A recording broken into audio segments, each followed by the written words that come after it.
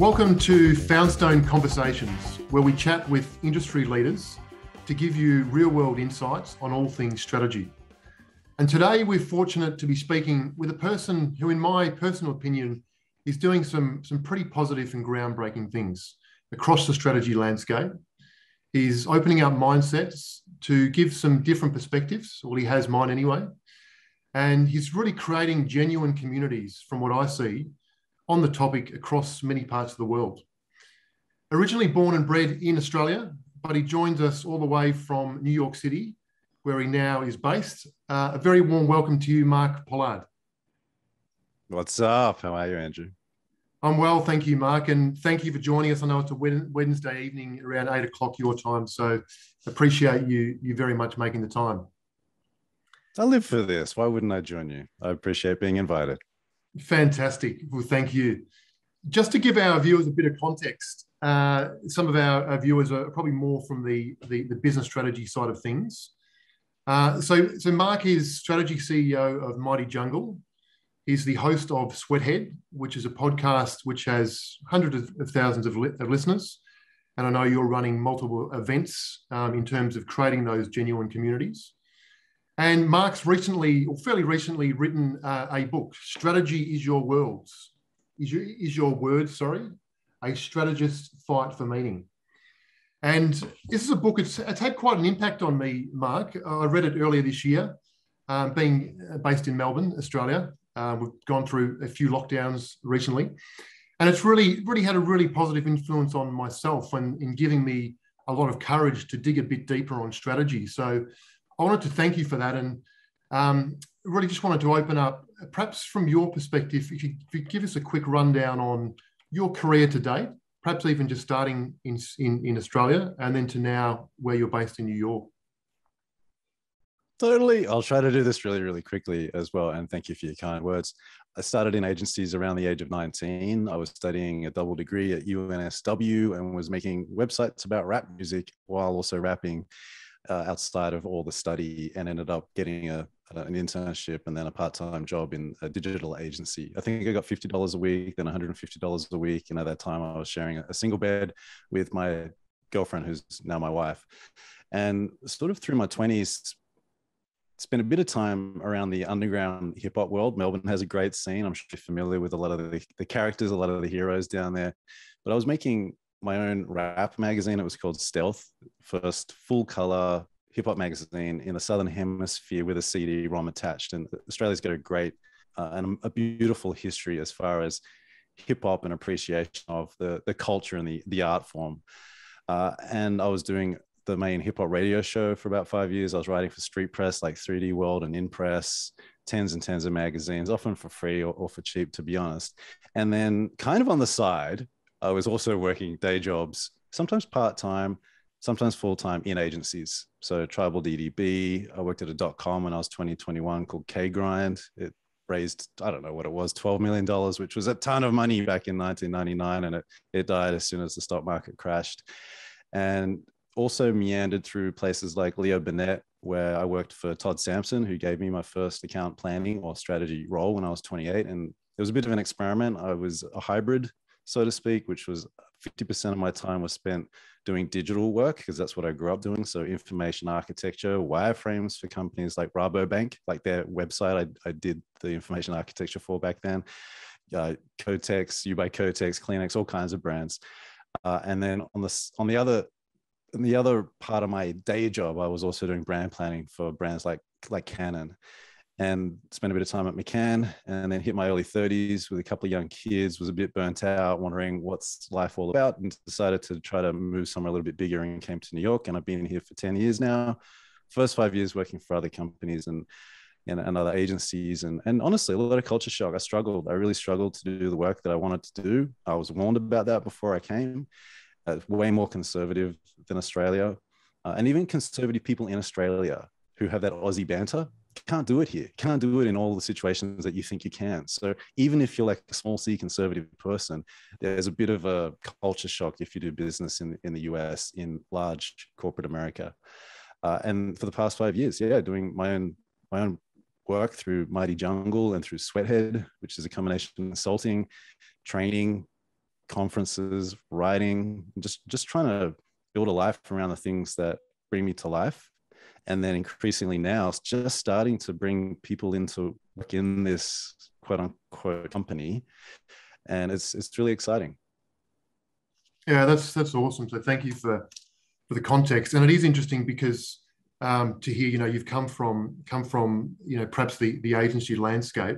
Some of our viewers have probably been perhaps looked at strategy more from a business strategy perspective.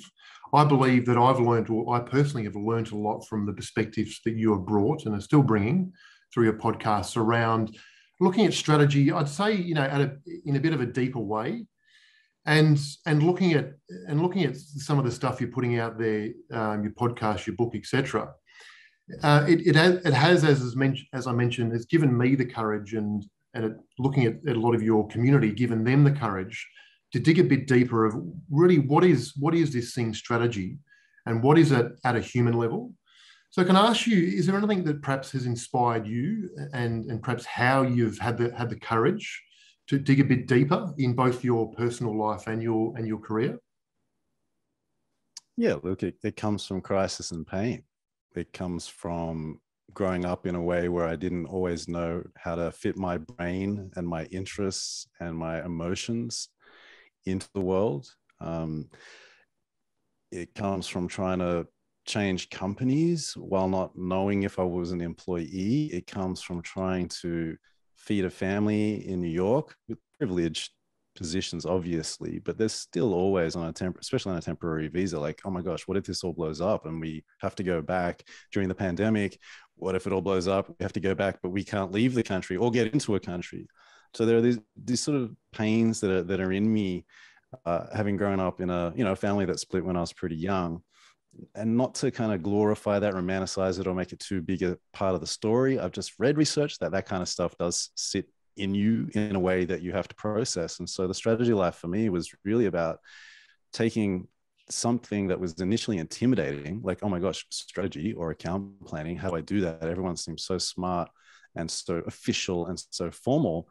And over time, you work on things that are relatively successful, and you are in the meetings, or you have a little shoulder to shoulder bump in a corridor, and that leads to really effective work. And you're like, oh, okay, a lot of this is made up, but if it's made up, what are the tools that we're using to make it up? Ideas and words, typically, and intuition, with a little bit of data, but my bias is towards the other three at the very least. And so, yeah, the book is really just trying to process all of that, including, entering my 40s and trying to work out what life's about. So that's seriously where it's at. Where it comes from.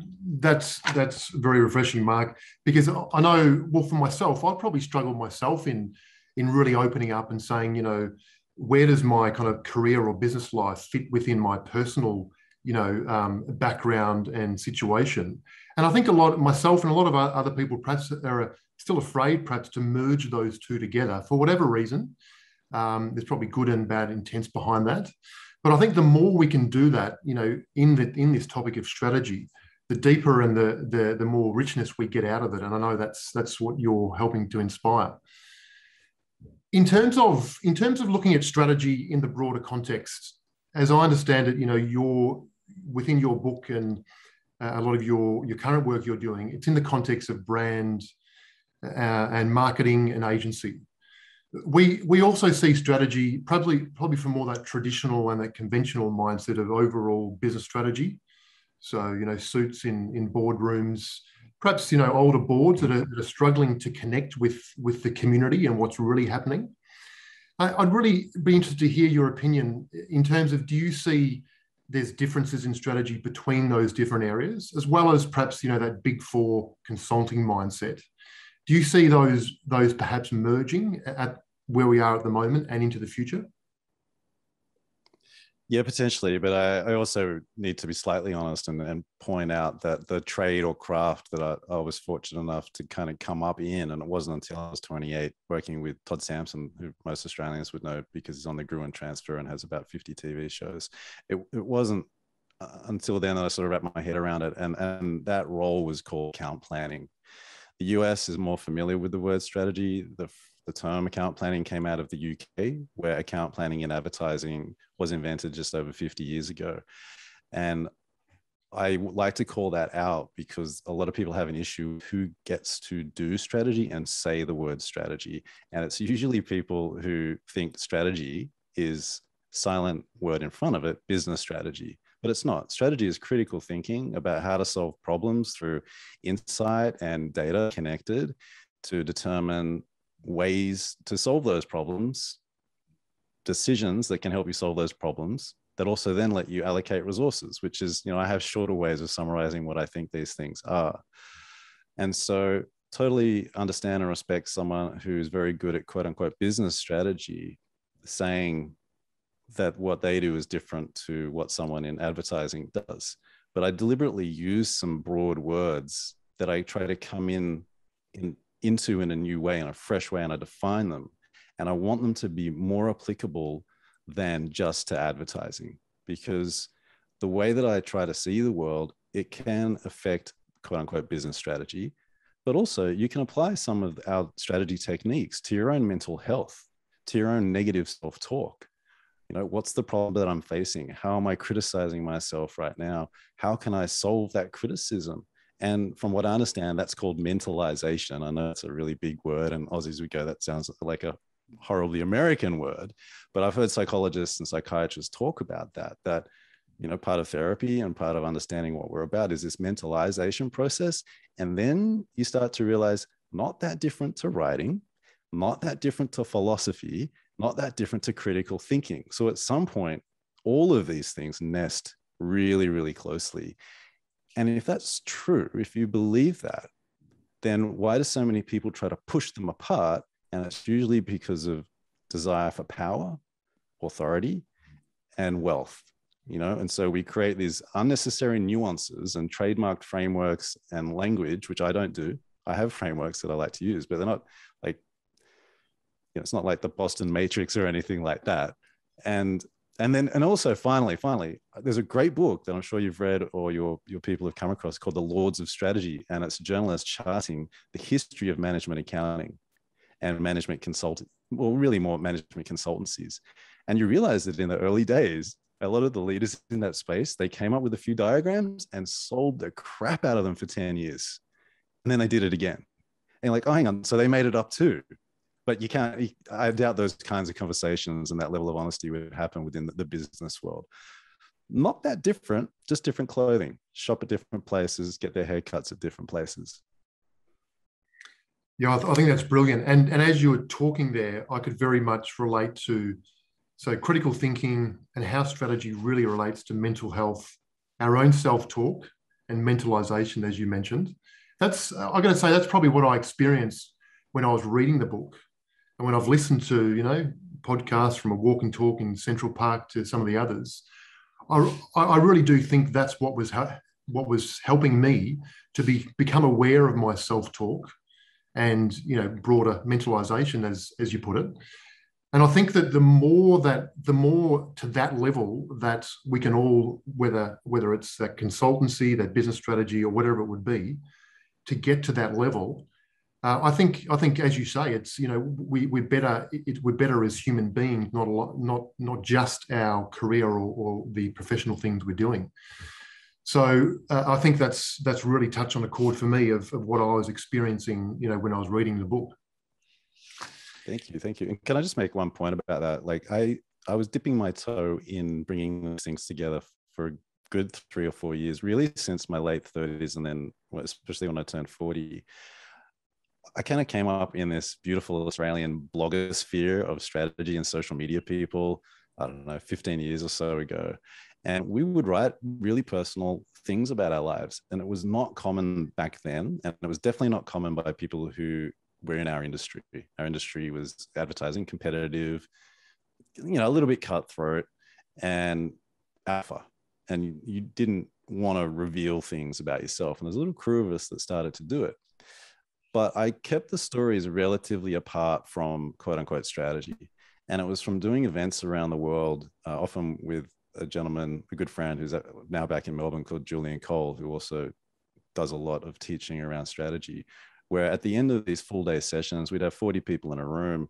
And I started to do this 15 to 20 minute session that I would always rush, and I'd always be nervous that there's a new phrase for you, trauma bombing people. Like, here's all the stuff that I feel and all the stuff that I grew up with, which a lot of people deny.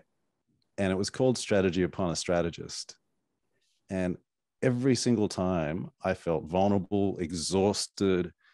I felt like I might have traumatized and triggered people. And yet afterwards, I caught up with everyone. They'd be like, oh, totally. I totally relate to that. Me, brother, niece, cousin, father, mother, grandmother's gone through all of that sort of stuff. And just hearing you talk about it, and I'm not saying this in a self-congratulatory way, it was, it was just this series of beautiful moments where people would say, me hearing you talk about it, I feel like I can now talk about it more. And all of a sudden the group on that very night are sharing really personal and candid stories. And so I tiptoed into it.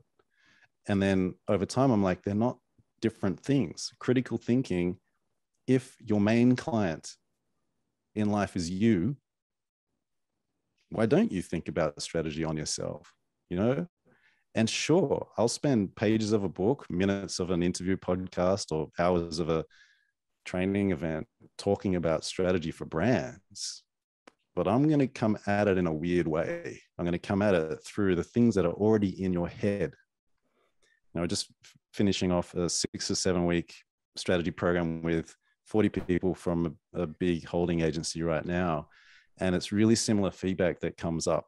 First of all, I know that a lot of people won't get what I do. The super concrete, logic-oriented people who struggle with intuition, introspection, they'll be like, that guy's a clown, too many words.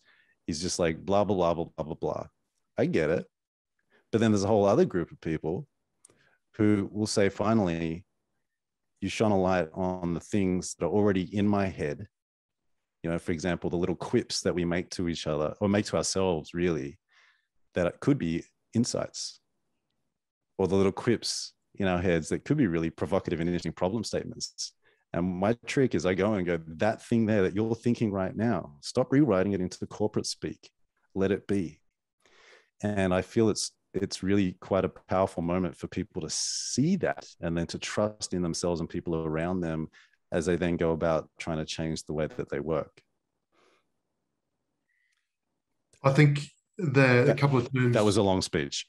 No, I loved it, Mark. Thank you for sharing it. If your main client in life is you, and shining a light on things that perhaps are already in our own heads, I think that's what was happening to me, and listening to some of your other community, that is exactly what's happening to them.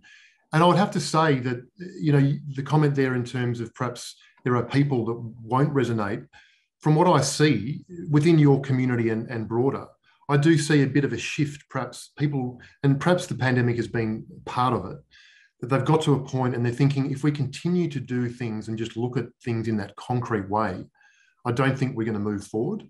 So I believe that, bringing that perspective, I think he's actually having a larger effect on that conventional business community than you think you might be having, because it has had on me and on some of our community already. So I continue to inspire you to continue to go broad, and I think you might be more surprised than you think, perhaps.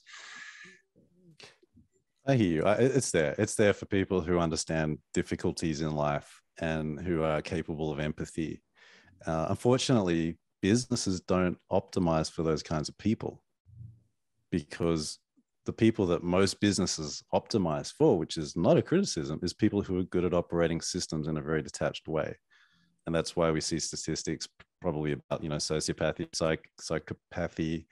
I have like 5 different accents these days, and maybe like high-performing Asperger's, right? And autism in engineering and all these kinds of things, task-oriented, systems-oriented versus people-oriented. So I would understand why people wouldn't get it. It's just really relieving when you receive, like a 500-word email where someone's like, I read your thing, or I listened to an interview, and I've just made really big life decisions because of it. Decisions I thought I wanted to make, and then now I am. And so, yeah, there's something about this, which is, it's hard for people to understand unless you've faced crisis and you don't want to go back to 10, 20 years of just, moving things around a desk.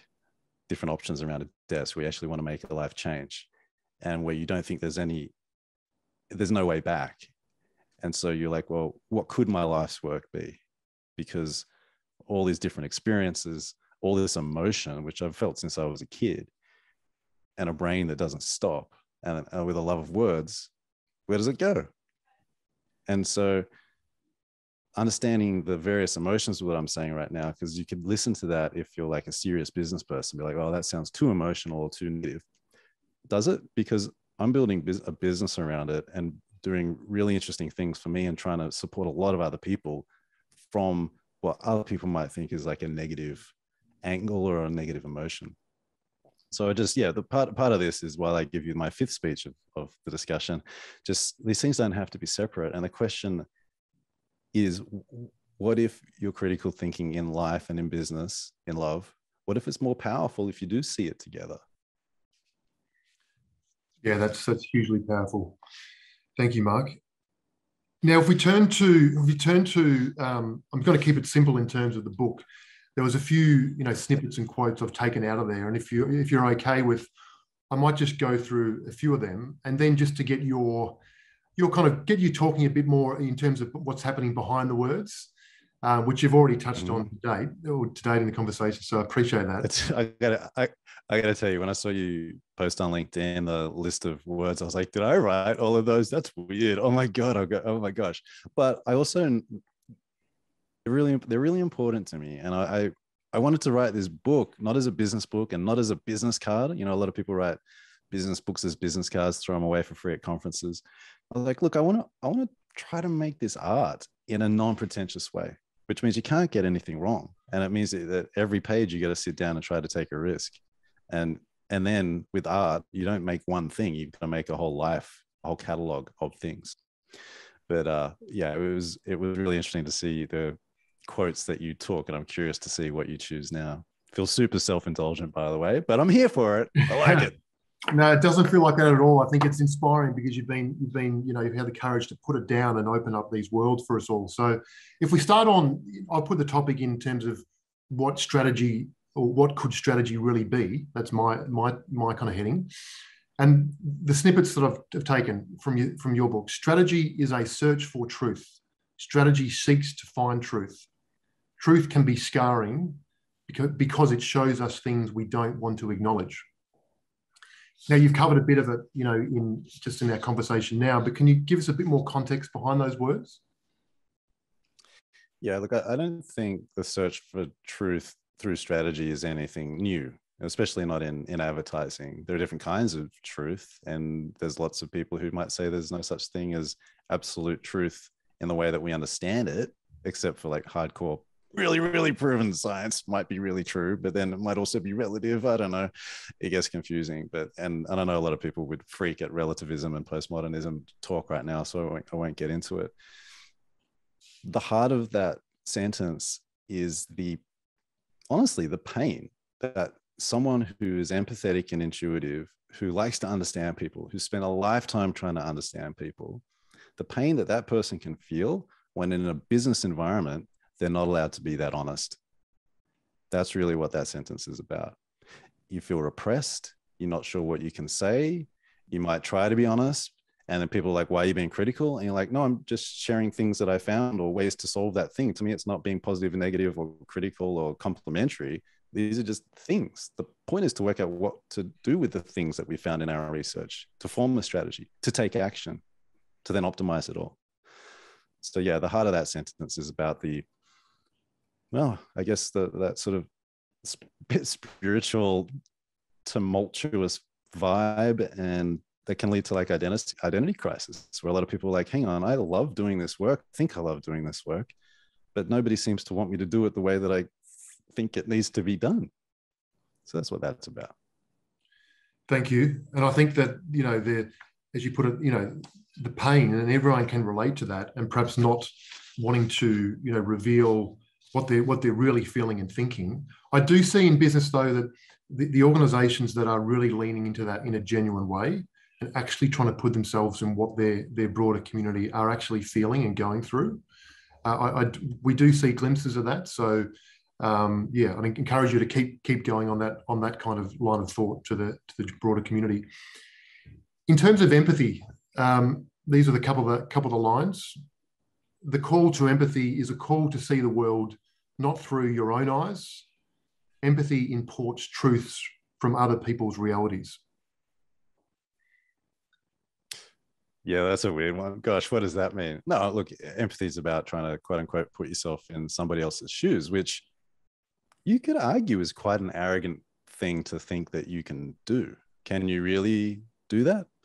But in strategy, at the very least, it's a matter of, and especially account planning and advertising, a big part of the role, arguably the main part of the role, is to try to understand people and to make sure that the advertising you're coming up with can potentially affect them, influence them, and that doesn't have to be sinister. It doesn't have to be manipulative. There are degrees around this. So that's why you're trying to put certain truths on show in advertising. And so, yeah, empathy is about trying to import, download, bring into your mind how other people feel, almost as a default way to react to anything, any conversation. What's the problem we need to solve? Well, hang on, I've spoken to 10 people. Here's what I heard. Risk, shadow side of empathy, is you don't protect your own boundaries and feelings because you're so used to being flexible around other people and feeling other people's feelings. Brilliant, thank you. I'm not going to add anything more to that because it won't do it any value if I tried to add to it. So thank you. On the topic of insights, and again, you touched on a bit of it, but a couple of the lines. Insights are not numbers. They are why numbers exist. The problem is focusing so much on data and information that knowledge and wisdom don't get time to happen.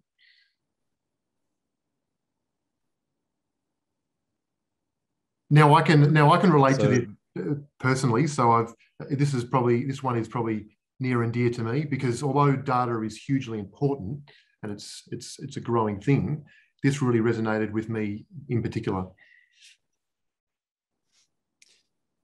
Yeah, so what that's trying to do is situate the word data within, or somehow connect it to the DIKW pyramid: data, information, knowledge, and wisdom. I don't mind how people define their words, but if you're struggling on a project or with a team because of the words, work out what you're all saying, define the words. So for me, on a project that's advertising based, I'd only use the word insight once. It's the insight. I would want to see it. If you're making a television ad or commercial, I would want to see the insight in the ad, because it's going to make the ad more effective based on research that's out there. And going back to joining our lives, I always direct people to watch stand-up comedy and write down what you think the insight is. For me, an insight is somewhat of a revelation, a confession. I have more strict language that I would use when I'm working on a project. It can be a sentence that just smacks you in the gut, and you're like, oh, that's so true. That's so true. And it potentially changes the way that you live, because it helps you understand yourself differently. It helps you understand the world differently. So that's the first chunk that we need to talk about. Then we talk about the word data. The way I understand the word data, most people don't use it very well and don't use it correctly. And you can call it data, data, data. I just say all three at once, by the way. I'm of the belief that data is meaningless until it means something. And at that point, it's information. So the word blue, piece of data. The number 1, digit 1, whatever, piece of data. A photo of a book, you could say, is a piece of data. They don't mean anything until they're ascribed meaning. And at that point, they move up in the DIKW pyramid, and they or it becomes information. Why does this matter? Because over the past 10 years, we've had a massive campaign about big data by big data companies, programmatic advertising, lots of cookies getting more expensive, people wanting to know that ideas that have never appeared in public are bulletproof, wanting to know that the insights are bulletproof and data-driven. But if data is nothing until it is something, then what are you even talking about? And that can lead to, again, abuse within companies. where someone who's never done research, someone who doesn't know what data is, and someone who doesn't know what an insight is, I've seen it so many times, will almost bully a team and say, yeah, but is that data driven? You've got a big pitch tomorrow. Is that data driven? What do you mean?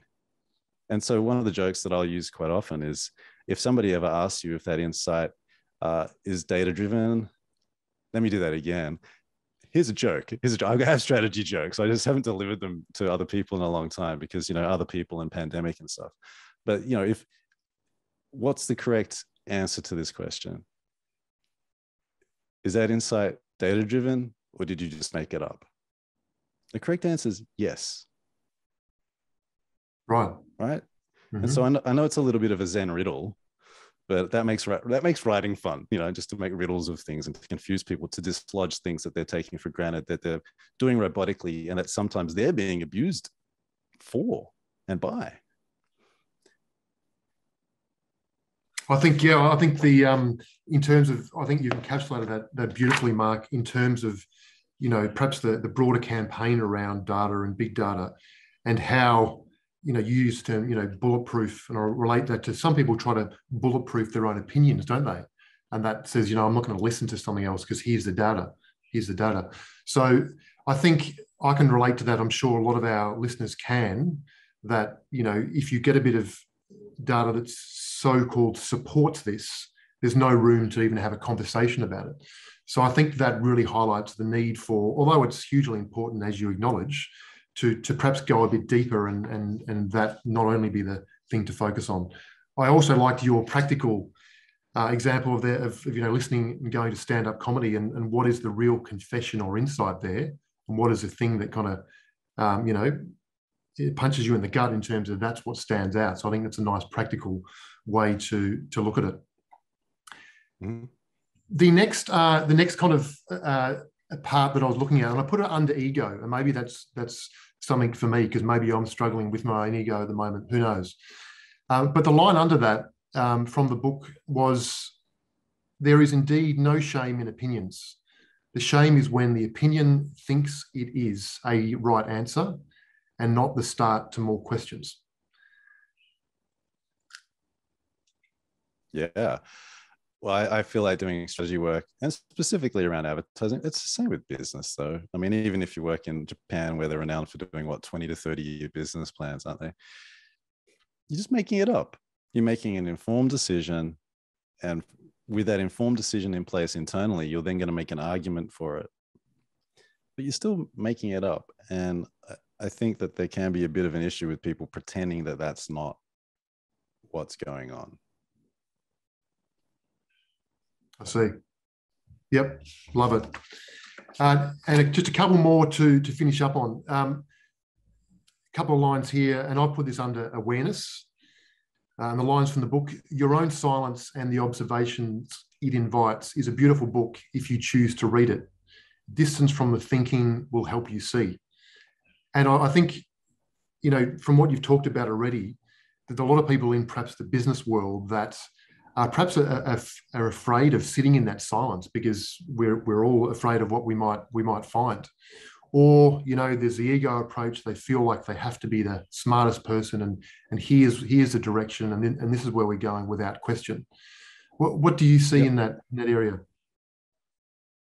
Yeah, it's just training yourself to pay attention to your inner monologue, which, again, I guess the dark side of that is maybe you can't turn it off and you pay too much attention to it. But if you can every now and then get a bit of distance from it, allow it to run. That's how the brain becomes creative. You turn off the prefrontal cortex, the executive functioning, you turn it down a little bit through, various means. And it allows the brain to chatter to itself and form new connections. And there's research about this, that those new connections are obviously lateral thoughts happening, and lateral thoughts are ideas, which is the act of creativity. And so, like today, for example, I had a few interactions through the internet and through meetings where sometimes I'll just talk through things that I'm thinking or things that I've observed. And I had a few people ask me about whether what I observed was negative, like where's the positive stuff in that? And that's not even a frame of reference that I find useful. Like, why are you policing me for being negative or positive. I'm just thinking aloud and I'm sharing it with you. And now you're making me feel that you're going to judge me, so I might not share things with you. What's going on? And it just led to a little quip, which is like, if you're policing people for negativity, then you're being negative about their negativity. Now, that's just a bit of wordplay. And I'm not saying it's amazing. And I don't even know if it's original, but it made me laugh. And so I put it on the internet. But that comes from paying attention to your day and then letting your brain wander. And then importantly, at some point, capturing it. And for me, I capture it in words, which could be through a tweet or on Instagram, every now and then in a journal. And, I do think a lot of really prolific business people journal. I mean, it's pretty common where they're, writing journals or diaries or whatever the language is. I know it's probably different in Australia these days. Diaries here are different in the US, calendar more than diary. But I know a lot of business people do that. You might have a book where you write down your observations from a meeting. It's the same thing, but are you capturing the real honest stuff? Not necessarily like honest and mean, but just honest observations, honest reflections. And then you build up this body of work that you can draw upon. And a lot of these things that you write, because there is, from what I understand, a really powerful connection between the hand, pen, and brain. You're building up this store that you can draw upon, a store of raw material that you draw upon in months to come. As you focus on something completely different, that's when your brain's going to go to work. So that's really what that's about. I think it's a good practical example of journaling and building up a body of work, as you put it, and raw material. I think it's a good reminder that we can all do that on a daily basis. The one I want to finish on Mark, in terms of relates to the 4 points approach that you've brought within the book and broader, and looking for the human problem behind the business problem, reach beyond shallow symptoms to something that resembles a root cause. And I think for me, this one really resonates as well, because, we're often so focused on the business problem. What is the business problem? And then how do we, probably jumping too quickly to solve it. But you're taking it a step further. What is the human problem behind that? And what is the real deepest symptoms in terms of the root cause? Perhaps can you give us an example around that, perhaps where you've seen that work quite well? Yeah, and I realize that human problem behind business problem is a little jargony and hard to really wrap your head around. But what we're trying to solve for here, especially in advertising, but it's not just that. And I don't like it when I give an advertising example and people are like, oh, okay, well, that's just advertising. It's not. I'm just giving an advertising example. Let's say your brand lacks awareness and you work with an agency, an advertising agency, and your brief to them is like, here's our problem. Our brand lacks awareness. I don't know what to do with that, because advertising will probably increase your awareness, but I don't know how to solve that. And so what we're looking for, what I like to look for, is the problem from the mind of the customer, consumer, user, person who buys your thing, right? So let's say, I think the game of cricket has changed since I've been away from Australia in the past 10 years, right? But I'd imagine at some point, the business people who run cricket or Cricket Australia sat down and they were like, oh, our sales aren't as good. Don't give an advertising agency that brief, because all they're going to say is like, why? And it could be, well, like families don't have 8 hours or whatever it is to spend in the stands anymore. Or it could be a strange but powerful problem if you can prove that it's a big enough problem that like people don't like sitting down anymore. I don't know what it is, but that's a way more interesting starting point for a business to solve from an experience and product point of view, and maybe even business model. Shift its business model. Maybe it's standing cricket, but you stand based on the space you want to take up. I don't know. I'm making stuff up on the fly, but it's really important from an advertising point of view, because advertising is trying to convince people to do something that they're not currently doing. So you want to understand why they're not currently doing it. And there are different schools of how to grow a brand and different schools of advertising, but approaching problems from the mindset of the people who are not doing what you want them to do is useful for your tool set. Brilliant. I think we can all kind of lean into that, the way of looking at things. So thank you for sharing that. Mark, it's again, thank you very much for spending some time, and again, really putting your heart and soul into the book and the broader communities you're building. We do see it's starting to have a real impact on the broader business community in terms of strategy. So I really think that's growing legs, and it's having a big influence. So I inspire you to keep putting, the real stuff you're putting out there. And also, it really, I think it touches on people's, broader than that, mental health, their self-talk, and the mentalization, as you put it. It's really had a huge impact on myself personally and some of our community. So I want to just inspire you to keep going with the work you're doing. Thank you. Yeah, two things by way of finishing. When I was writing this book, I was wondering, like, could I write a book that felt like it was reading you rather than you were reading it? And that's something that sometimes when I do interviews or do teaching, I try to get into people's heads, because the most powerful epiphanies, they're self-generated. As a writer or a speaker or a teacher or whatever you are, an artist, you're just providing a little glint, a little glean. The work happens because the person wants it to happen, and they work on themselves to make it happen. And so to hear you and other people talk about how the book has affected you in this kind of way is amazing. And also super interesting, just like publishing this sort of stuff, because you posted about it on LinkedIn, and I'm pretty sure 10 people bought the book from, I had a really quick look at the comments, and I had a quick look at the sales coming through. And so from one post, I think you might have sold about 10 books, which is amazing. So thank you for that. But also that just shows like the power of like real, authentic, as a word I usually avoid, but like real relationships and real voices, and voices that can be honest, where honesty acknowledges all the beauty and all the pain of the world. Maybe not all the time, because that's exhausting, but it's not afraid to venture into it a little bit. So whatever you're doing, you're obviously building a canon and a voice and relationships that are probably going to travel with you to new places as well. So may you continue to do that, because the world needs more of it. Thank you, Mark. And your comment, it was reading you. I think nearly everyone that reads the book would have that experience and feeling. And it's pretty unique in a book. So I think you've nailed that. So thank you again. All the very best for the rest of the year, and looking forward to hearing all the good stuff you're continuing to put out. Thank you for having me. May you stay prolific.